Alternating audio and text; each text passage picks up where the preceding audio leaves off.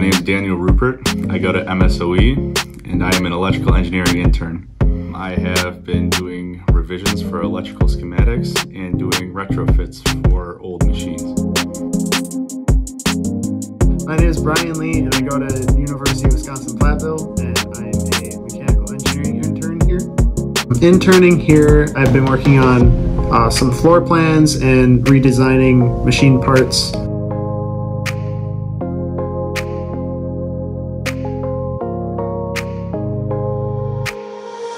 I've really enjoyed being able to go down on the floor and look at the machines as I'm working on them and trying to get more of a hands-on experience. Lots of hands-on experience with the machines in the shop, as well as learning